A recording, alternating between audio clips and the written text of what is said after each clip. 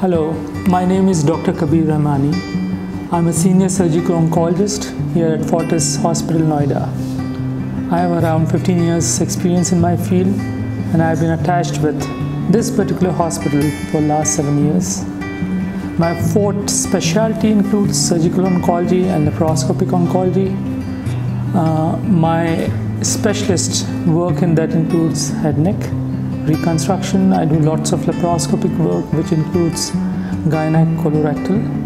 Of course, my forte remains head and neck with reconstruction, but I've been extensively trained as far as my training goes back in Mumbai with Tata Memorial Hospital. I've been trained at MSKCC, New York, and Guy's Hospital and King's College London. In my training, after my training periods, I've been attached right at Mumbai. I was at Indo-American Hospital, Hyderabad, and for the last 7 years, I'm with this place. The kind of work we do, it includes pan-oncology work. I can only talk about my surgical aspects.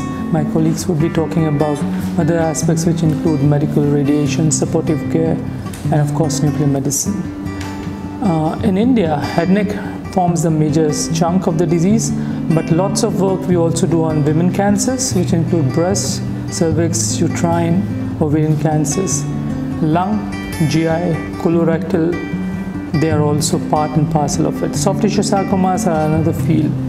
In short, me along with my colleagues and other oncologists, we form a comprehensive onco support group to treat each and every cancers. We have our hematology wings. They must have talked to you about that regarding bone marrow transplants too. Another word that I would really want to put across is our reconstructive teams. They are doing fantastic jobs when it comes to major resection and reconstructions, the free flaps that we are doing. And I must admit that in post-COVID, we have been working throughout the 2.5 years of COVID, and post-COVID, we are again striving hard. Our work is going very good. And as far as on behalf of all my team members, I can assure you guys, we believe in quality work. It's patient-centric and only patient that's matter most to us.